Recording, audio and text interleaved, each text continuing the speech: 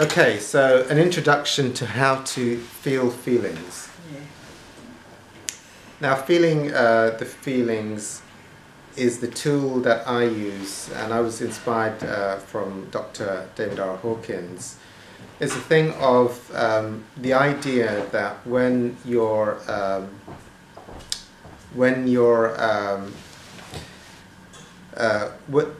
the idea of to have no resistance to the present moment would be to not put a label, not to put any labels or descriptions from the ego or from the ego mind or from onto what is being experienced. So to experience feelings without letting the head make a story, or to try to conceptualize or to go off into the future or the past about what the feeling is that's being experienced in the present moment. I call it the feel the feelings. Like usually when a feeling is being experienced, and of course I have to use languaging. Languaging is not the perfect thing to express it, but whenever when I'm saying feeling because that's the most practical way, but when experience is being experienced, the head wants to make a story or a label or put. And then the thing with labeling is that labels are very powerful, or also when you're going into a lot of mental dialogue, it's a resistance to the now. It's a resistance to presence. It's a resistance to beingness. It's a resistance to just being empty in the present moment. And so whatever is being experienced doesn't... You also start to see, or I'll share my experience, also through many, many years of using this tool and other spiritual tools, you realize that the ego, if you don't use the mental faculties to edit or to label experiencing, then it's like the layers that create the experiencing through the ego start to dissolve, So actually, just going on, like if you just, in the beginning, it might, it's often very contracted, like many, you'd be like having a strong feeling of fear, or a strong feeling of pain in your foot, or pain in your shoulder. But later on, these things become usually much more diffuse. Also in the beginning, you'll be experiencing things like, which you don't realize, is that the ego is tracking time. Like it comes up with things like, you've already spent 2 minutes on doing this, and you still got your shopping to do later on. You see, so it's like, so there's various and a lot of this stuff is unconscious, but eventually, as you dissolve these things like being aware of time, being aware of the body, being aware of feelings in the body. This was one of the things that I learnt, in my early days. I like to use this as one of the more powerful experiences in my early days of using feel the feelings. This is when I have really severe symptoms like gout, kidney failure, asthma. So you're not talking, Sabbir, just about feelings, you're talking about sensations in the body too. Yes, sensations, everything. That's what, no, sorry, I call pain and symptoms and breathlessness, I call those feelings. Okay. Because to call them something else would be to label it. Yeah, so it's not a feeling, but it's experiencing. Yes. Okay. Okay. So you're talking a combination of sensations, feelings, and... Well, if you don't put a label onto any experience, it is what it is. Yeah. So even feelings is not the correct word. It is what it is. Okay. But you'll start to see. This is a good question. I'm grateful. Please ask them. But like let's say, like when I was starting it, I'll give you an example. Hopefully, it'll clarify. Like, I would have gout attacks. Gout is like your foot's normal, and then suddenly you'd feel excruciating pain in your foot, and the skin would swell up very rapidly within minutes. And when your skin, when your toes that big, and then it suddenly goes to that big, is the skin stretches really rapidly, and it's an it's most horrific pain, and your foot's swollen, inflamed, the skin has suddenly rapidly expanded, and it's like there's a horrific pain in it. So now that would be horrific, and so I would just put my foot on a pillow, and I'd have this extreme pain. I'd close my eyes. Does it just come on suddenly? Yes, very, very sudden. Wow. And it might take between a day and 4 days for it to gradually go away. So it would be that horrific and take that long, and you're limping around a lot, or you can't walk, or you'd have to use walking sticks. You know, I'd have these. I would just find it hilarious because I was 30 years old at the time, and I'd have to use these walking sticks, and you'd have these 80-year-olds like overtaking me on the thing, and I finally had empathy. I usually used to like run past these 80-year-olds before and just dash. Why they're so slow, you know, and then dash past them. And I had no empathy for them. And then at the age of 30, when they were overtaking me, and then I realised what they were going through. So it was quite interesting how you learn from these experiences. But anyway, but you know, no, this great question. You know, it's actually the build up, you could say, of emotions, then turn it into symptoms. Like pain, asthma, gout, all of these things, but actually, all they are, you could say, all that's being experienced is energy. Probably. Even though I think in the early days, feelings is a good word to use, but you know, like pain usually is a localized, and seems to be like the experiencing of a localized energy. You got to understand that all of these labels have power in and of themselves, and they're not useful if you just try to radically use the feel the feelings tool. You don't want to use the word pain. Even feelings is probably too strong. You could say just a vibration or an energy being experienced. You see, because the idea is the consciousness, the ego, is having things like these are like, if you like, belief systems. Is the best way. There's like a combination of beliefs operating together. You know, like a gout attack should take 3 days to go. It should inflame your foot by about 30%. It should happen after your uric acid levels, after you've had a lot of protein consumption, is high. These are all belief systems. So it should, you know, duration, time, it should be very localized. But all of these are just thoughts. They're part of a belief system. And actually none of it is real.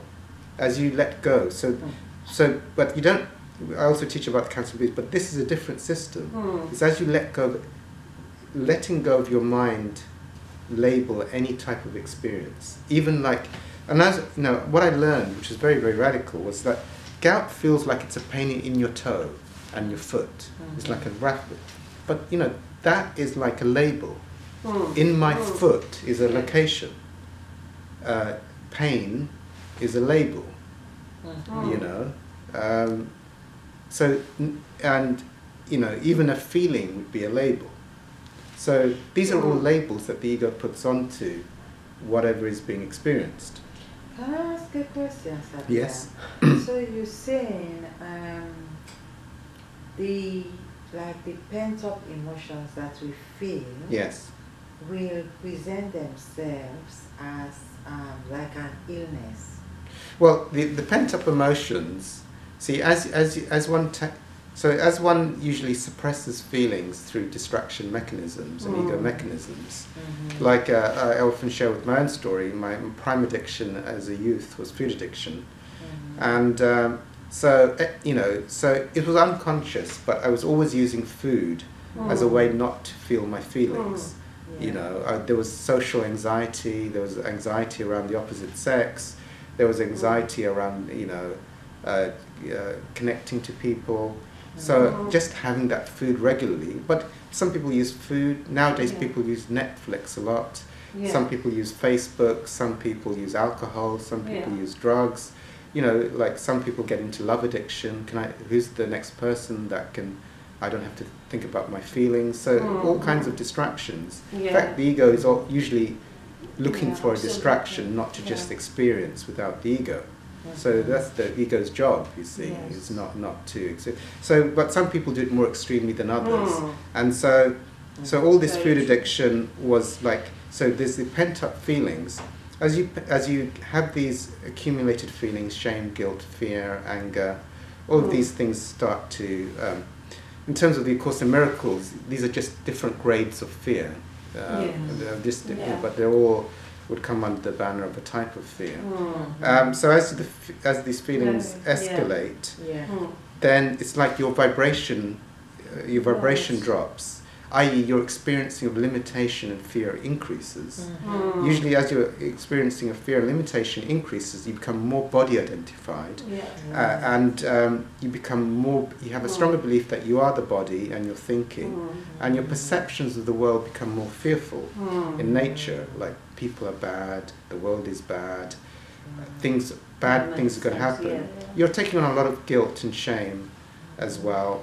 Now, huge amounts of negativity act like a negative, is what we would call a negative field of energy that you're vibrating at, and they attract inappropriate belief systems to correlate to how much guilt and fear you're holding on to. So if you're holding on to extreme levels of guilt and fear, they will pick up either a physical illness or a type of manifested phenomena which would correlate to the level of fear. Like, some people might get HIV and die within a year. Some people might get cancer and die within 6 months. Some people might get like a migraine. It's less, you know. Some people might get a mild cold for a few days because they hardly haven't got anything. It's like,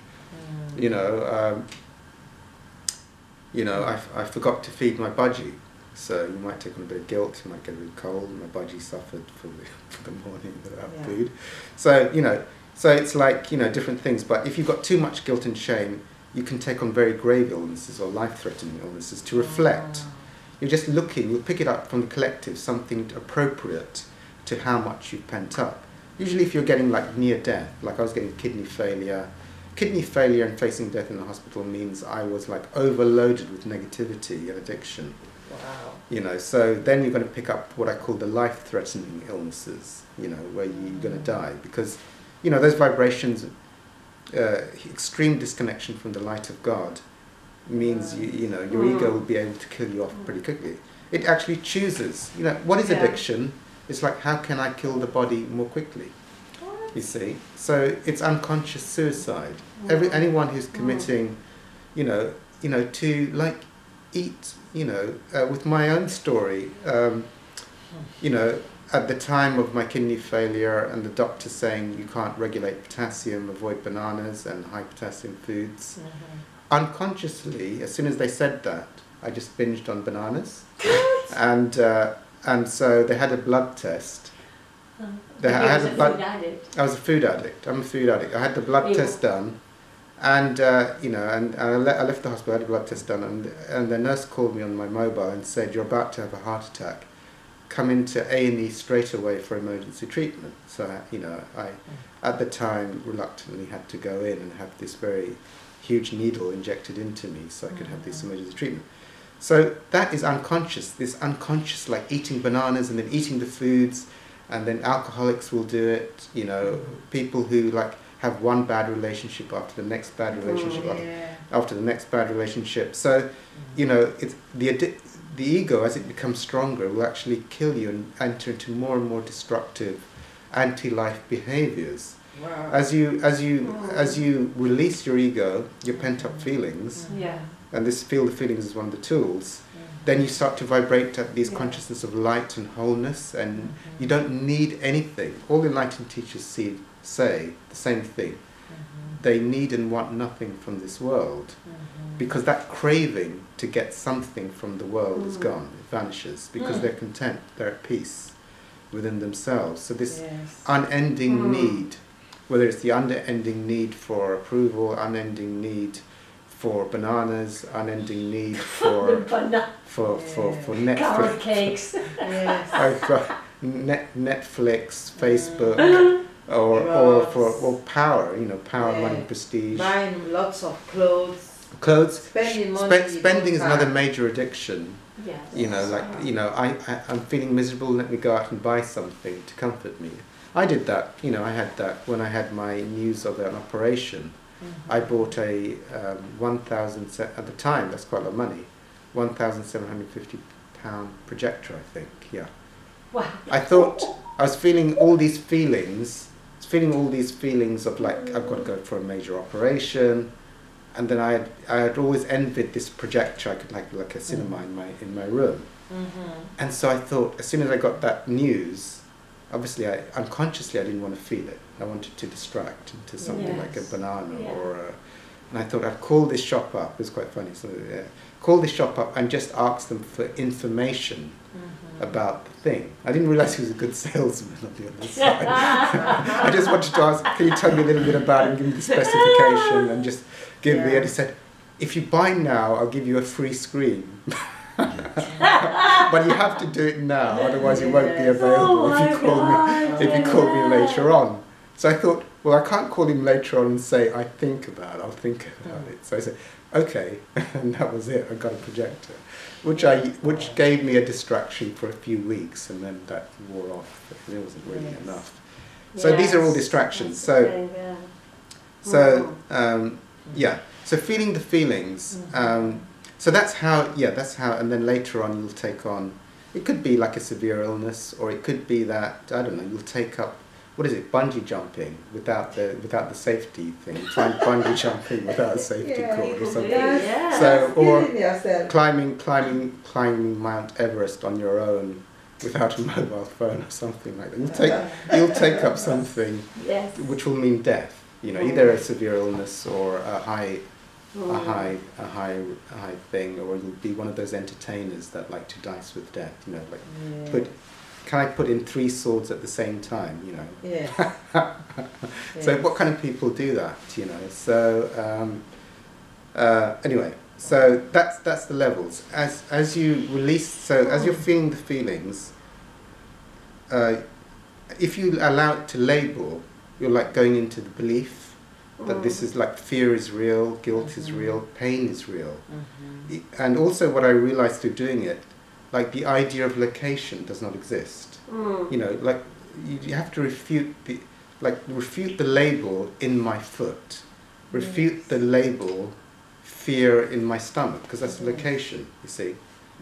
Also, so as I was doing it, it would be like an intense, and